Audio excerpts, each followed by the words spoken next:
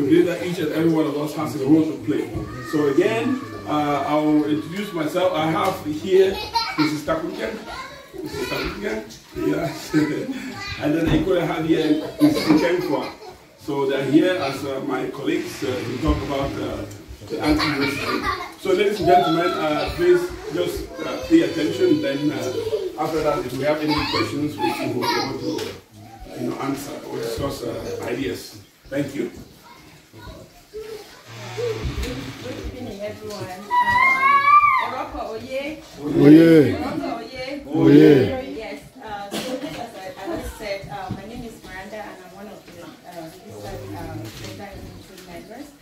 So we are very happy and honored to be among you guys today, and we want to thank you especially for giving us part of the meeting time to be able to present this very important societal issue.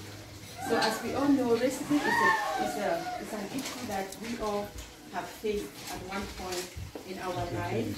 And looking at our children and looking at the demographics, fight racism means that we have to accept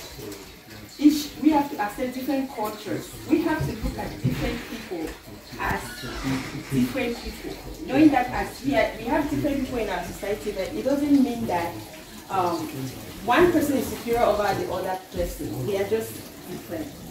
And if we accept everyone's, if we accept that diversity, then we can start having an anti-racist society.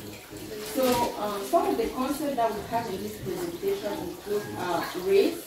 And race is defined as concepts, physical characteristics, social structures, human intervention, and not a biological fact. So race is something that is we have created it, and I want to say that we created race so that we can then have an opportunity to be racist, because without race we will not have racism.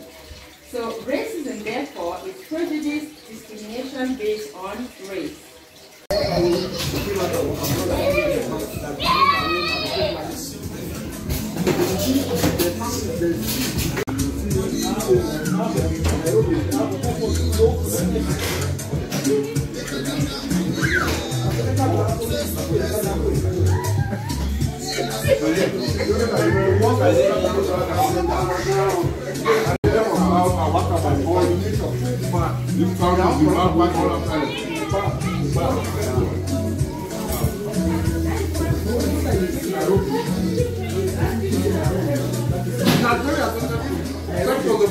The size of the downtown area, you are kind of Edmonton,